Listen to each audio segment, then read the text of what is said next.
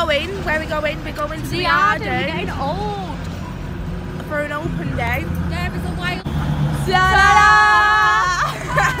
We've got a talk at 10:30 and then we've got workshops at 11:30. Mine starts at 11:30 for musical theatre and she's got acting. And then you're doing musical theatre after that as well. Probably. Got my costume and we're on our way now. Yeah. The postcode is, are you ready? No, I'm not that quick, mate.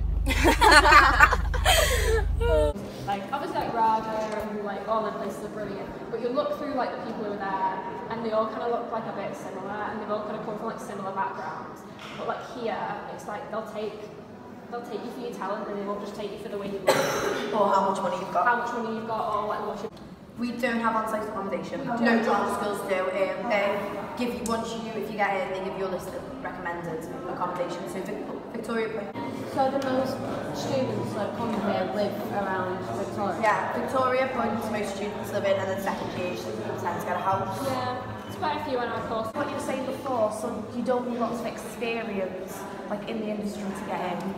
Right.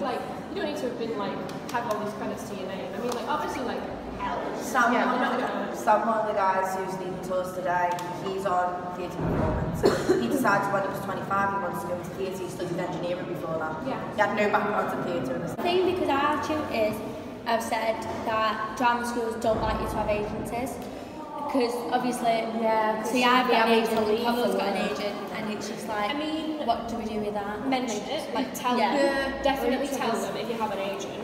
They're not going to say like drop your agent, but if you don't have one, they'll kind of like not stay away from you, but they'll be like. How much has it helped with your independence then and becoming an independent performer and stuff? Because it's quite different to college obviously, because we get a lot of support. Yeah, you get support, like you do get support if you ask for it obviously. Yeah. They want you to be independent, they definitely do. And I'm in my second year now though, and I've seen kind of the change of like how much support I got in first year to like how much they give it now. They still give you support, but they want end of third year, every course does like a showcase. So we go down to London, I don't know where time go, I think they actually tour it. Yeah. We go, Alarm goes down to London, I think MT and Dance do as well.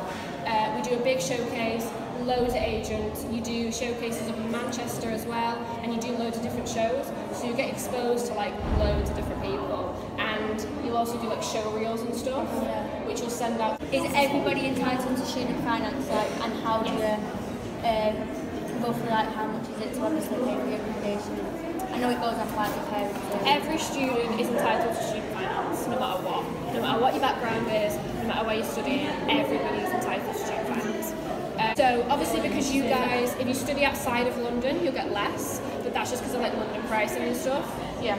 So depends on how much your parents earn, depends on how much your accommodation is. Yeah. We've just had a musical theatre workshop.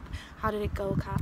It was so fun. It was really, really good, but it's tricky. Like even the warm-up. I didn't think it was tricky. Yes, you did. You looked at me and said you didn't get any of it. You thought I didn't it was get tricky. the Phantom of the Opera part. Exactly. The rest of it I did. No, the rest of it, like the song and stuff, because we had to learn a song like there. We got to go with it twice. One sec. I really like it here. I didn't think I would, but I actually really like it here. You didn't think you'd like it because it's in Manchester? Yeah, honestly, yeah. I You'd judged think it. The further you go, the better it is, but it's actually not. It's good though if we come here because we can stay close to home as well. And we've got my free coffee. It's over now. Musical theatre overall was really, really good. I'm gonna rent out this place. We're gonna live there. It's already decorated. I mean, guys, I don't even know if we've got in yet, so I might just be living in a bin somewhere when I get rejected from university. Performance, because I decided that the acting course is boring and I'm too expressive for that. Yep.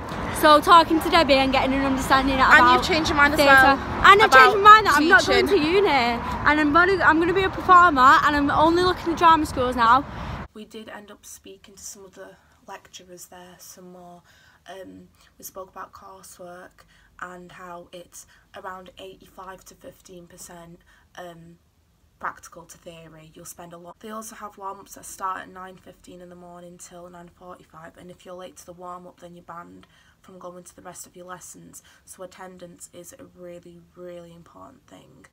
The questions that I managed to actually get in this video were from students themselves, and I feel like it was a really good opportunity to have a talk from the students, because we get it from their perspective, because teachers only see it from theirs.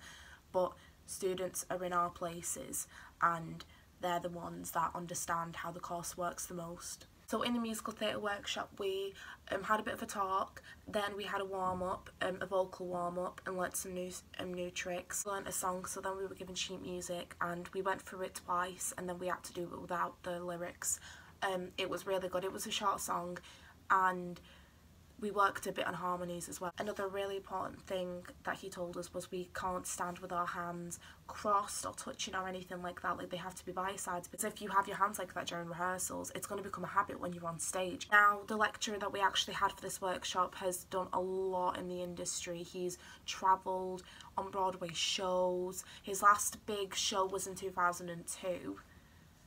I didn't think I'd be that interested in Arden, but after going to the open day, it's really opened up my mind and made me realise it's an amazing, amazing university. They have so many different people from different backgrounds coming in as well. Everyone's had different experiences. I spoke to one of the lecturers towards the end of the musical theatre workshop about dance, because that's my struggle, that's my weakness. He did tell me that I just need to do as many dance classes as I can now, and I just need to work on it thoroughly. We spoke about the audition process, and for the audition process you'll have two contrasting songs, you'll have a dance workshop, and then you'll find out whether you get through or not, and then you'll do your monologue. Well, I'd love to study there. The building is gorgeous, it's just such a nice environment, and it's really professional as well.